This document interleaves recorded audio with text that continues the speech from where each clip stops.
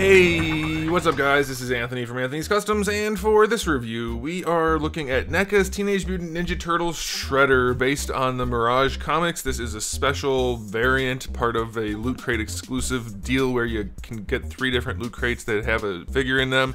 And I believe if you get all 3, there's like a 4th one somehow. I'm not exactly sure on how that all works. I'm not into the Loot Crate thing anymore, but NECA sent me this so that I could review it for you guys so you could decide if you want to pick it up. And I believe, you can correct me if I'm wrong, but I believe the option for getting the actual Loot Crate is no longer available. You'd have to go third party like eBay or something, but this is just so that you guys can see what it looks like, and maybe you missed the Loot Crate too and you want to track it down. This will give you the information you need to decide if you want to do that.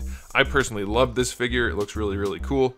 I'm just not into the whole Loot Crate thing, so I didn't sign up for it. Kind of wish I had now, because this thing's awesome. Anyway, there's not a whole lot to talk about because it's mostly just a repaint, but we're still going to go over it, so let's go ahead and get it off the stand and take a closer look. This guy stands just about 17.5 centimeters, which makes him pretty close to, let's say, 6 7/8 inches. He's got a little bit of height to him. That's pretty cool.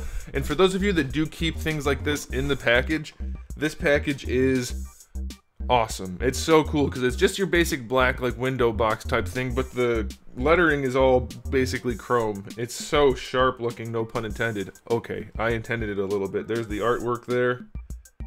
That looks pretty spiffy. It doesn't actually glow blue. That's from my shirt. I happen to be wearing a blue shirt, and it looks like it's making... That would be cool if they could figure out that kind of effect. Anyway, it's just a really cool package. The only downside, really, is that he's fairly purple on the package, and then he's very blue on here. I don't know about that. But otherwise, don't look at the back. The package is really cool, and he looks awesome in it, so if you are that kind of person, I just wanted to throw that out there. I don't normally cover packaging, but that one looked pretty spiffy. Okay, so as far as the aesthetic goes, it's essentially the same sculpt as before. We've seen this body before, but now it's in solid blue with silver armor and black paint. And it is awesome. It looks so good. They nailed it. They got that styling down so well. I absolutely love this. From an aesthetic standpoint, I don't think they could have done much better. Except I have a little red dot right there. You see that? So that could be better, but that kind of thing just happens, so that's fine. But yeah, they really nailed the styling. The paints continue all the way through on the back. Very pleased with that. Maybe the helmet could use a little bit more, but who's looking at the back that much? I doubt too many people. Although, if you are looking at the back, you may notice that the things on the helmet, now this one's glued. It's glued, just a little bit crooked. But even if it was straight, this one on this side is longer than this one. It's a little funny looking back there, so that does bug me. But if you don't look at it from the back, you won't be able to tell. So it's not the biggest deal in the world. But otherwise, it is just awesome. The silver is kind of like a flat metallic. The blue is obviously fairly saturated. And then the black is perfectly opaque. Very nice looking figure. So aesthetically speaking, I'm going to give it a 9 out of 10. It could have gotten a 10 if it didn't have the weird issue with the helmet being the way it is. As far as accessories go, we have the 2 fist hands that come out in the package, 2 gripping hands, we have a long bow and an arrow. The arrow actually does have the little groove in it, so you can't, what's it called, knocking a bow, I believe, knocking an arrow, I mean. It doesn't really work, but it's there. It's a really nice detail. The reason it doesn't work is the rope's a little bit thick, but the bow itself is actually fairly functional. I'll just show you. I mean, I don't think you're going to be shooting anybody with this thing, but it actually, now also do this under adult supervision, and I'm not recommending you'd play with it like this because you could break it or snap the rope or whatever, but it does technically function, and I'm not going to pull any more than that, but that's pretty cool. I like that. And then the arrow, again, you can't really get that in there, but it's still a nicely done arrow. So that's cool. And then we get the little chained kama or kusarigama, which is a nice accessory. The chain is plastic, which I think is fine. I don't think we need real chain. That's usually too heavy. And frankly, I'd be okay with a sculpted version so that you don't just have a loose chain. But they did do a really nice job with this. The paint job is stylized and the silver is nice and shiny. So that's awesome. Decent batch of accessories, though fairly basic. I'll give it an 8. It's still pretty cool. Nothing crazy, but it is what it should be, so that is fine. Now, as far as articulation goes, this guy is the exact same as before. Lots of the joints are stuck on this one. I tried to free them up. I didn't have much luck, and I don't want to screw with it too much because I don't want to risk damaging it. but I'll try to go over it anyway for you guys so you can see what's up. So for the head, you have a ball peg at the bottom and then a straight peg at the top. The straight peg, it gives you the swivel, obviously, and it's easier to assemble than having another ball peg, but having a ball peg on the top here would definitely give better range, that's for sure. And for the neck, I think it's a ball peg. I thought it was a hinge before, but yeah, it is a hinge. Okay, it was just hidden. I was like, maybe they changed it, maybe not. Okay, but it is a hinge, so it'll swivel, and then there's a hinge in there. It's very, I shouldn't say very, it's relatively limited based on the fact that it's seated inside that. So I'll just kind of put it where you want it, and then you are good to go with that. And the head will rotate around, and it does have that ball peg, which does give plenty of range, don't get me wrong. They did a good job with that bottom ball peg. It's just, the second ball peg at the top is good for adjustment for posing, but that's perfectly fine. Shoulder pads are still soft and they're still connected to the body, so they don't move with the arms. It's not a huge deal because of the way they're angled. It's not going to be a terrible problem unless you try to raise the arms up all the way, and then of course you can't do that. Also, they're very stiff and I can't get that one to go up any higher than that. This one doesn't want to either.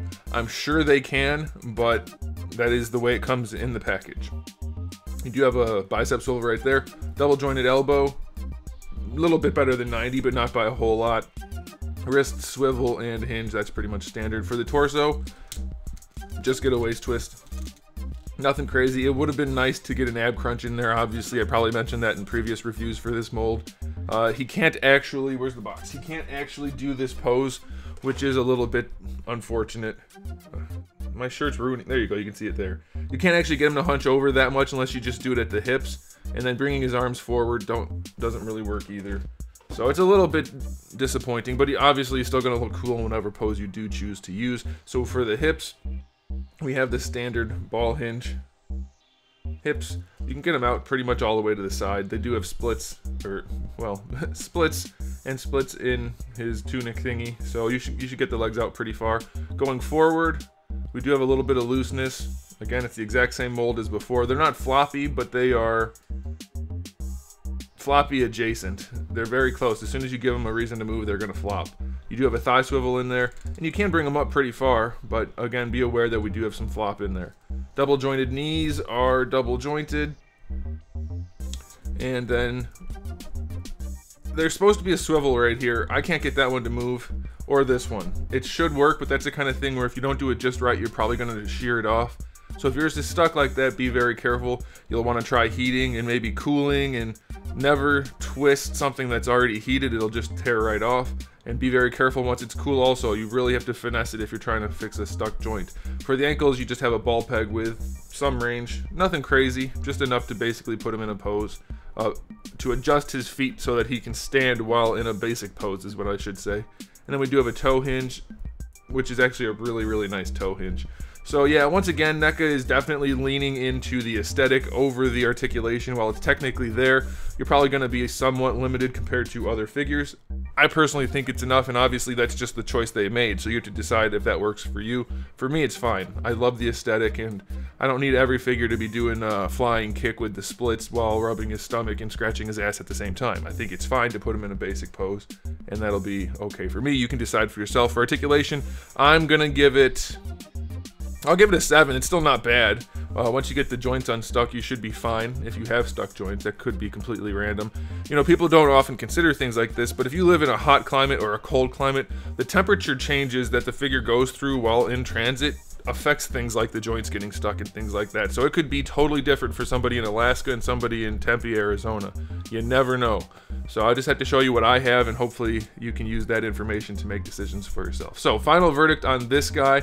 If you are still able to get the loot crate, I don't know, go for it, I guess. It's pretty cool. If you can't, then you have to track it down on eBay, and hopefully they don't cost a fortune. But I would recommend it. If you're into Turtles, especially the earlier Turtles, the Mirage Comics Turtles, this is going to be a really cool addition to your collection. It's going to stand out on a shelf, and they did a pretty good job. So I'm going to give it an overall rating of 8. Articulation is definitely a little bit of an issue, but otherwise it's a solid release. So there you go. You guys can let me know what you think about this in the comment section below. Let me know what you think about the video by giving it a thumbs up or a thumbs down if you're so inclined. And if you haven't subscribed, you might want to. I have new videos out just about every single day, and thousands already on the channel. So make sure you come back for all of that. And in the meantime, keep collecting.